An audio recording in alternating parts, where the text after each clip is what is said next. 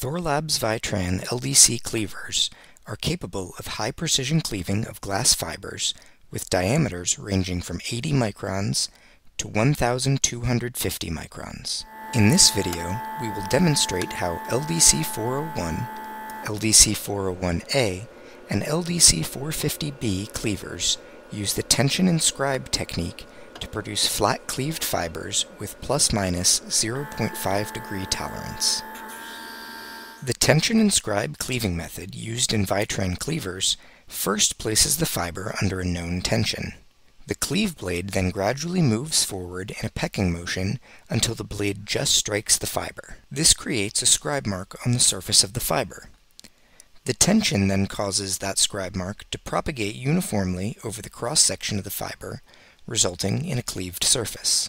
If you have not already watched the video on unboxing and setting up your cleaver, or the video on installing inserts, click the link in the annotation to view those first.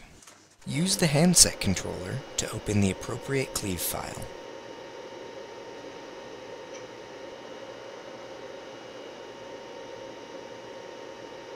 Or, if you are using a non-standard fiber, use the Auto Parameter tool to suggest parameters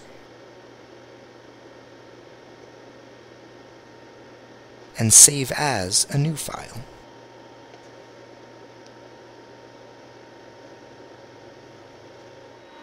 Open the fiber holding block lids. When the left lid is opened, the vacuum will turn on if this is enabled for the cleave file. It will stop automatically at the end of a timer, or you can press the Start button to interrupt it. Inspect to assure that the fiber holding blocks and inserts are clean and free of debris.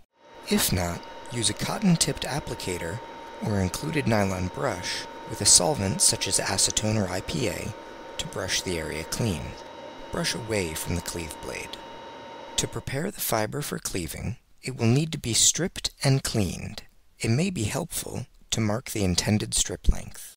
If you haven't measured the strip length, you can lay a length of clean fiber in the cleaver with the end extending to the far side of the right fiber holding block lid. If you are using a transfer insert, be mindful whether you want the coating or glass cladding in the graphite V-groove. Then, using a felt-tipped marker, mark where you want the strip shoulder to be.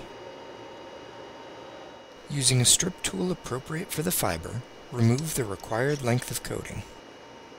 Use a low lint wipe and solvent to clean the stripped portion, as well as the coated portion, which will sit in the insert.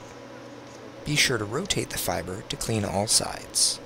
With your thumb and forefinger, rotate the fiber so that the curl is down. If the cleave file has vacuum enabled, press the Start button to initiate the vacuum, and then lay the fiber into the V-groove of the inserts. The fiber holding block lids should always be closed left to right. If a transfer insert is used, close the transfer clamp first.